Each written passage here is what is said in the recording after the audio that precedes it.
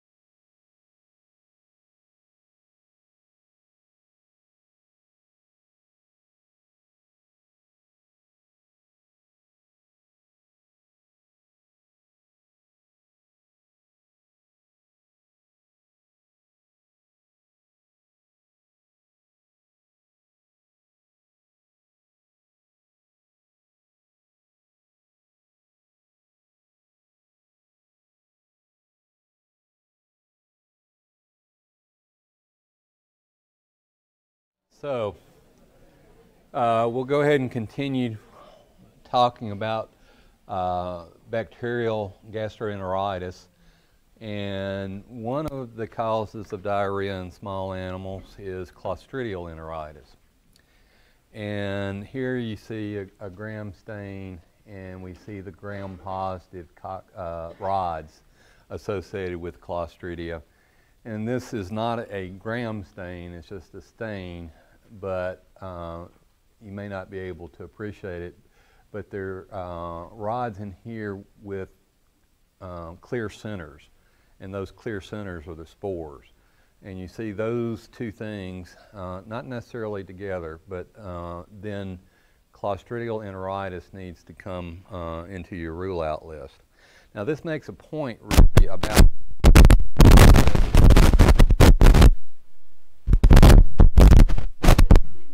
okay.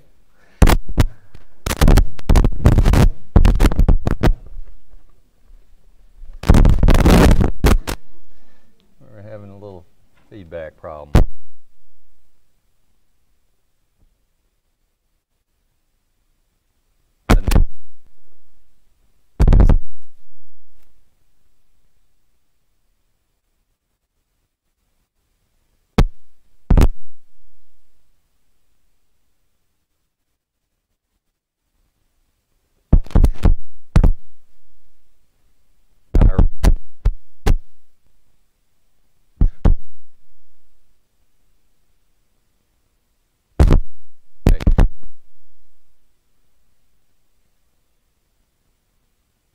I do is when I remember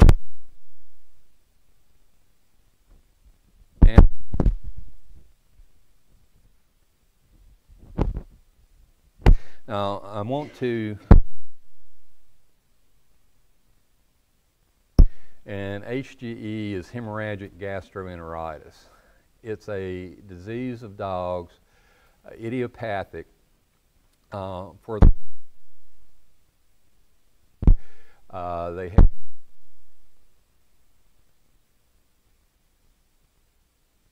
but if you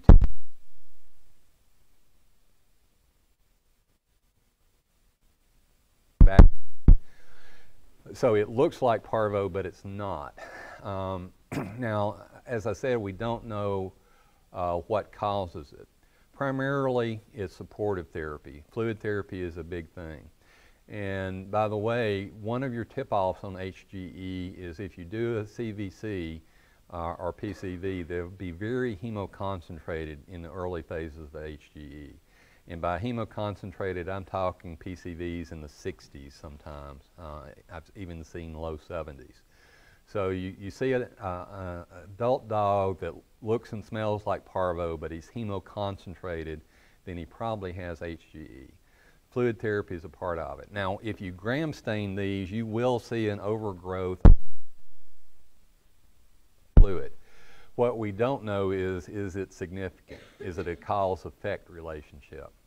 Most people presume it's not. It's just an overgrowth in that environment that favors Clostridia. But regardless, we usually put them on one of these drugs because of that overgrowth. So the true significance of the Clostridial overgrowth in HGE is unknown, but largely we treat with antibiotics. Even if it's not related, we're kind of concerned any enteritis where you've got blood leaking into the intestine, you probably have bacteremia occurring as well. So it's a good choice from that point. Okay. So those are the